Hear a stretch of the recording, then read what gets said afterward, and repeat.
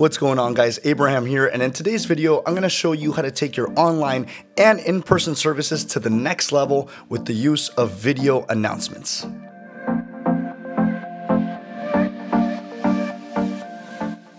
In our last video, I showed you guys how you can take your online services and online videos to the next level with the use of lower thirds and custom graphics.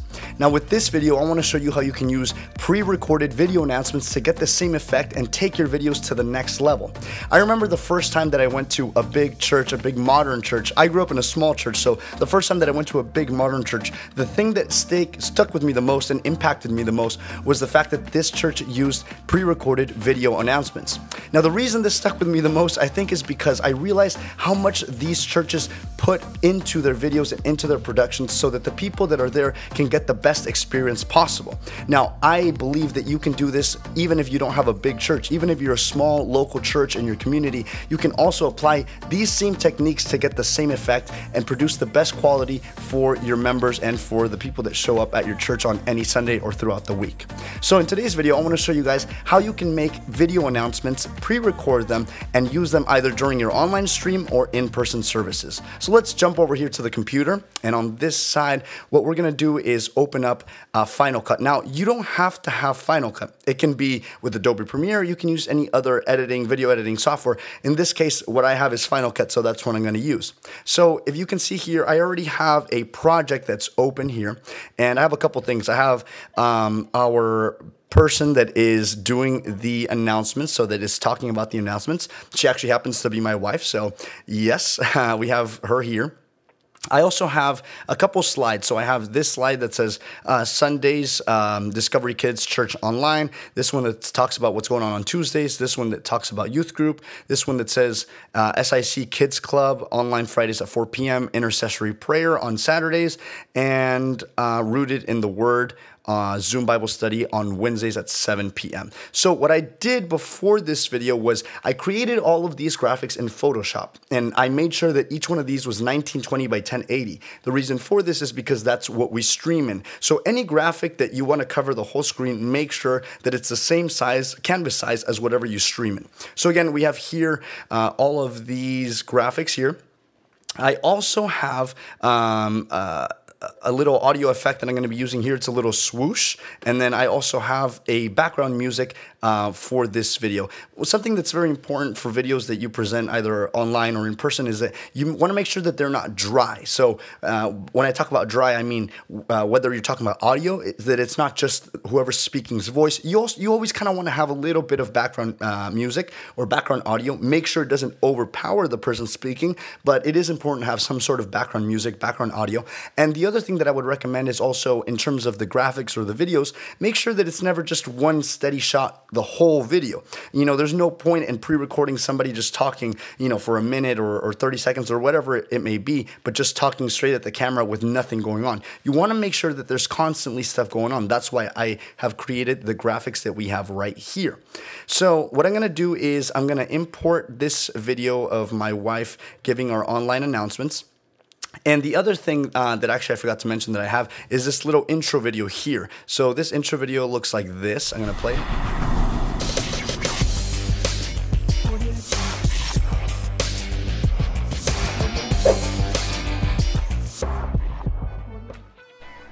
Cool, and then it kind of goes into the next video, which we'll make sure that we either fade it or that we do a transition so that it's not just from video to video. And obviously we also have the background music here. Now, another thing that I want to mention is whenever you record videos like this for your church, there's not one right way of doing this. You can do this outside, you can do this indoors. In our case, what we decided to do is I set up a ring light, and I put my camera right in the middle of the ring light, and I had my wife stand, just a couple feet away from the camera to make sure that it wasn't a full body, more of a mid body shot. And then what I did is I turned down the lights in the sanctuary all the way down so that it was just pitch black, and I turned on the ring light, obviously, and then I also added some colors in the background on the stage. So I made sure that it was all one solid color in the background, so you can kind of see that it's the stage, but because I'm using a 50mm lens to film her, her, you can't really, make out what's going on in the background. And I think this is important because wherever it is that you're filming this, you want to make sure that, you're not looking at, for example, your living room and you don't want people seeing, just stuff laying around in your living room or anything. You want to make sure that it looks as professional as possible. Again, it doesn't have to be done exactly this way, but these are just some tips that I would recommend. I'd recommend that you have a dedicated, light source like I have here with this ring light directly at my wife. So she is the center of attention and the background's kind of just dimmed down. There's nothing really exciting going on in the background other than just some color to give it some effect.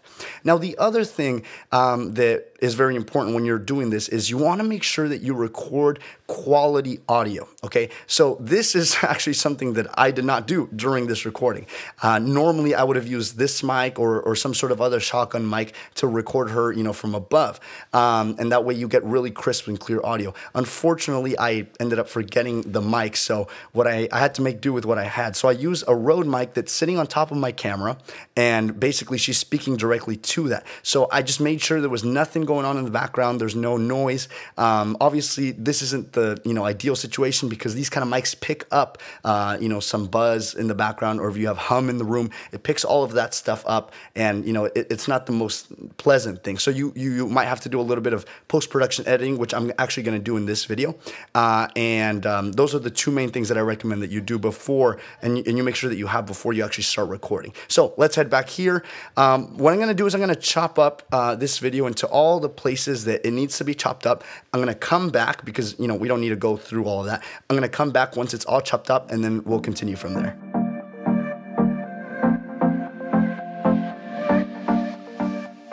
Okay, so now we have everything here cut up. Finally, I finished cutting everything up. So now what I have is basically I have the intro, and I have each clip of her talking about every specific announcement that's going on throughout the week. And what I need to do is make sure that we have transitions between everything. So once you have everything cut up, what you want to do is you want to make sure that everything flows smoothly. So I'm going to come over here, and I'm going to go into transitions, and we're going to look for movement. So I like to use this one here that's called slide. The reason that I like to use it is because I think dissolves have a time and a purpose, but sometimes they can look a little cheesy. So slides I think look a little bit more cool, a little bit more modern. So basically I'm going to put that here. I'm going to make it smaller so it looks like this. And then we have her speaking, right? So what you want to make sure, another tip is that when you're recording this, let's say you have 5 announcements, right? So you have the intro plus 5 announcements, so total of 6 things. What you want to make sure is that before every single thing that's being spoken or announced, that whoever's doing the announcements, you want to tell them to wait 3 seconds. I always tell them this, wait 3 seconds, smile, and then once you count 3 seconds in your head, continue doing the announcement. The reason for this is because in post-production, you need to be able to have the space to cut everything up in order to do these transitions.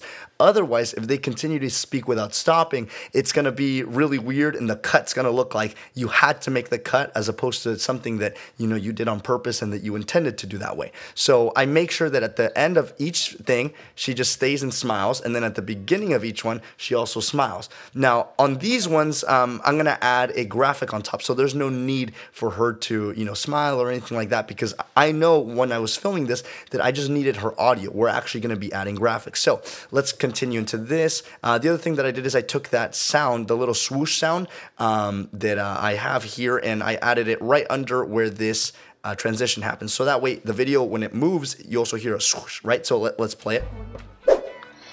And then it looks natural, right? So now she continues to speak here. I hope you're enjoying today's service.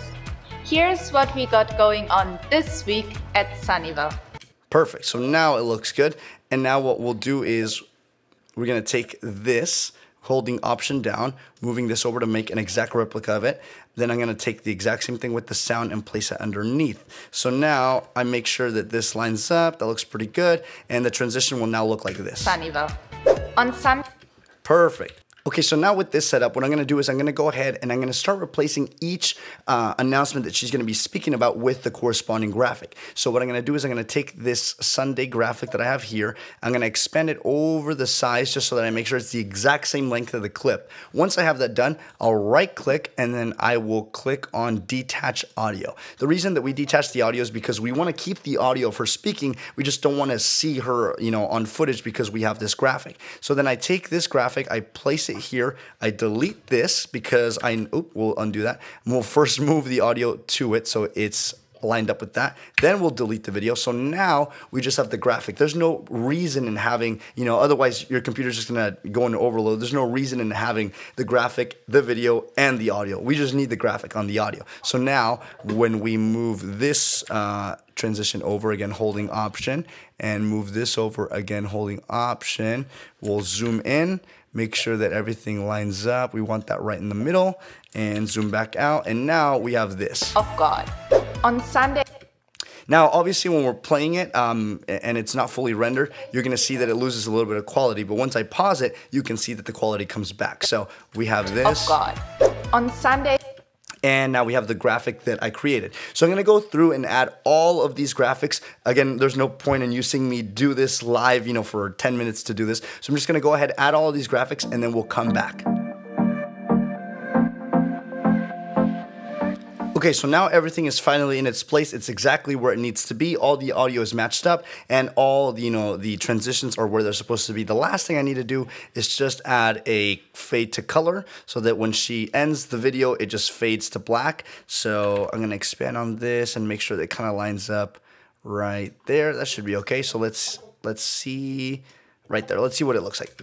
You wonderful week. God bless you. Perfect, and then the video ends there. Okay, awesome. So now what we have is basically we have the intro video here, which by the way, obviously I'm not gonna go into how to make this specific intro video because that would be a whole separate video on its own, but you can either have an intro video or not have one, doesn't really matter.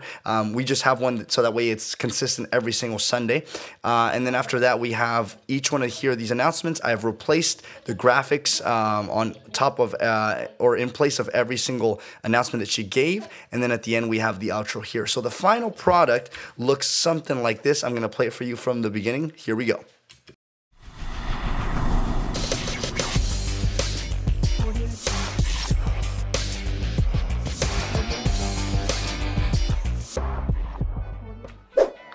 Good morning, church. I hope you're enjoying today's service. Here's what we got going on this week at Sunnyvale. On Sundays, we will have service online at 10 a.m. Come join us to worship and listen to the powerful Word of God.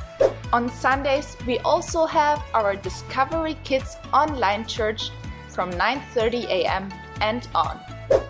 Tuesdays, Girls Ministries Stars meet at 4:30 p.m., Daisies meet at 5:30 p.m., and Royal Rangers meet at 6:30 p.m. Wednesdays, we have youth group online at 5 p.m. and the Rooted in the Word Zoom Bible study at 7 p.m. On Thursdays, Girls Ministries Prims meet at 6 p.m.